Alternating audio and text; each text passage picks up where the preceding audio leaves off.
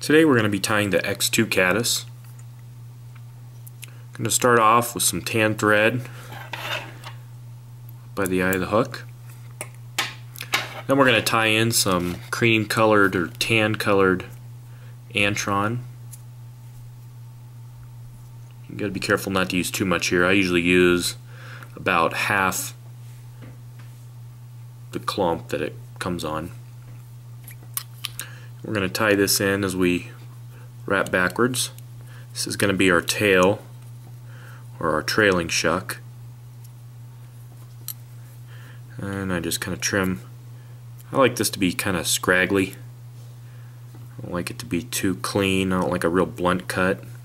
Just kind of scraggly looking. Next thing that we're going to tie in is a piece of crystal flash.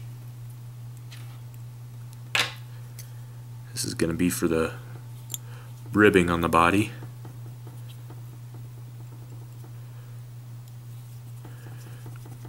Then what we're going to do is dub the body. I'm going to be tying a tan one. The other color that I tied in a lot is olive.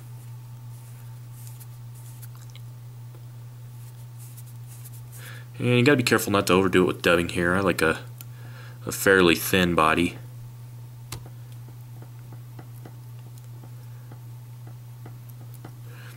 Now I kind of taper it as I go forward, making it thicker as we go towards the head.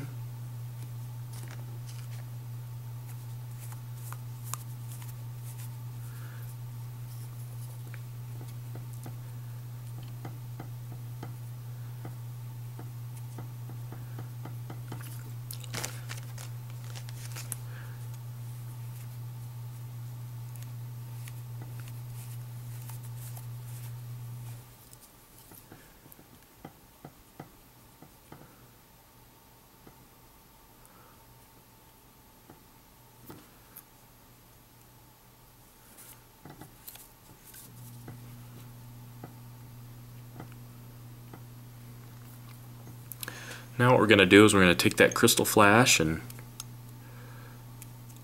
wrap it around the dubbing. This just segments it and gets it to catch the fish's eye a little more.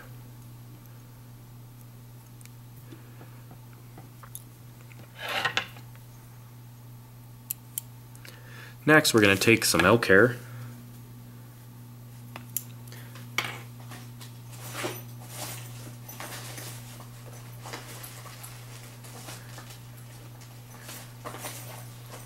I like to use a bleached color.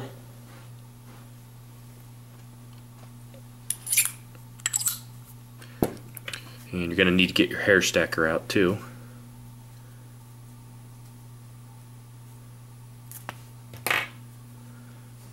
So first thing you're going to do when you cut that is you're going to stack it.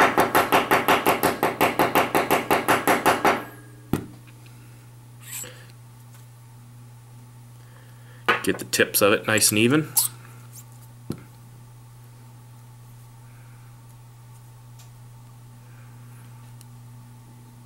There you go. And you want that to be just a little bit longer than the hook. Oopsie, all spun on me there.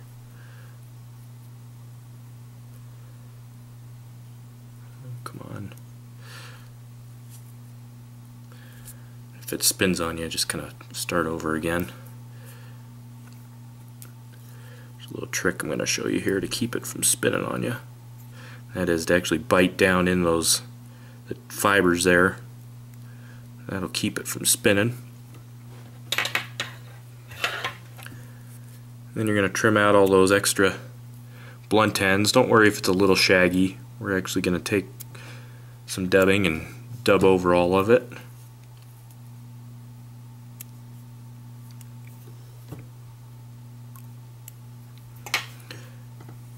And I'll wrap it a little bit more and just make sure it's secure. This stuff, it'll really slip around on you if you Don't get it nice and secure.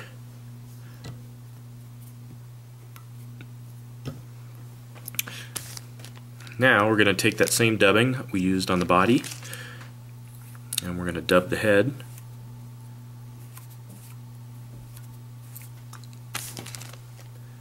Gotta be careful not to overdo it too much here.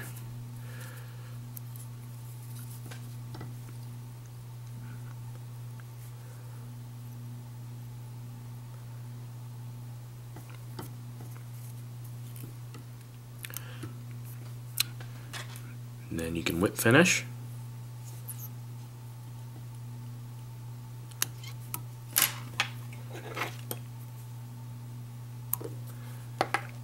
And that is your X2 Caddis. I have a few stragglers of pieces of Antron, just trim them out of there. A little extra piece of deer hair there, or elk hair. And that's your X2 Caddis.